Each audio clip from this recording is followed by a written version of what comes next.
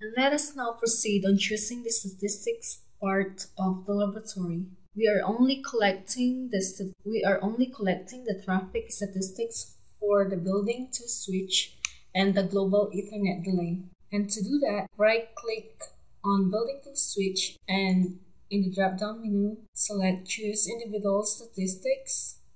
Expand the switch hierarchy, then check Traffic Forwarded Packets per Second and check Traffic Received Packets per Second. Then expand VLAN and check Traffic Received Packets per Second and Traffic Sent Packets per Second. Then click OK to save the changes. To collect the global statistics, just in case you are curious to check the traffic statistics for the first floor and second floor switch, then simply right-click into the switches and select Choose Individual Statistics. Okay, so press Ctrl S to save our first scenario. We are now on duplicating the scenario part of the tutorial. So on the top menu bar, click Scenarios, then click to select Duplicate Scenario. Edit the scenario name field to 10 Mbps underscore 30 underscore with VLAN. Then click OK to save the changes. This time, we're going to enable VLAN into the switches before we can configure the ports. Since we need to segregate the application traffic for our 3 departments, therefore we need to create 3 VLAN IDs and names. So right-click on the first floor switch, then click Select Similar Nodes. Right-click on the first floor switch again and click Edit Attributes. In the VLAN Parameters attribute, click None and select Edit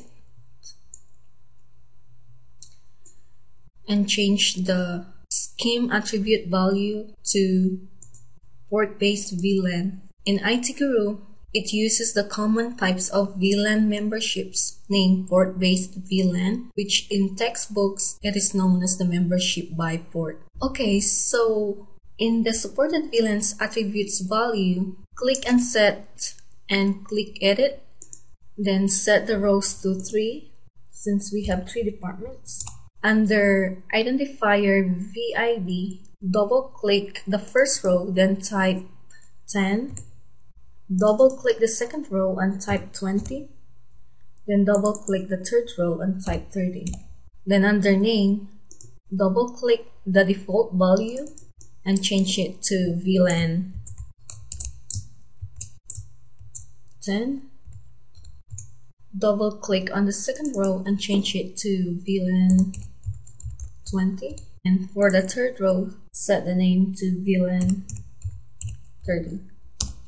So maybe you are wondering why we need to set the identifier and name. The VLAN identifier is an integer range from 1 to 4094 that can be set in configuring network switches to VLAN. The integer is used as an identifier which will be assigned to ports where the workstations or devices are connected, while the VLAN name acts as a group name to identify which VLAN membership does a device belongs into. For example, we know right away that VLAN 10 is for ports with VLAN identifier 10.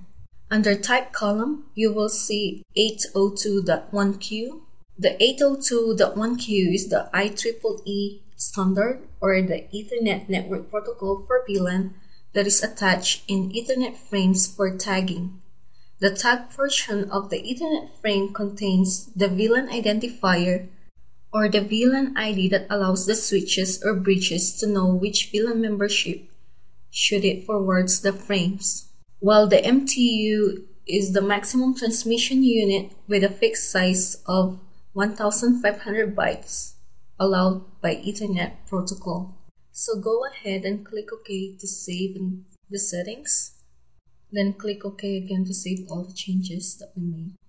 And back to first floor switch attributes window, check the box next to apply changes to selected objects. and click OK.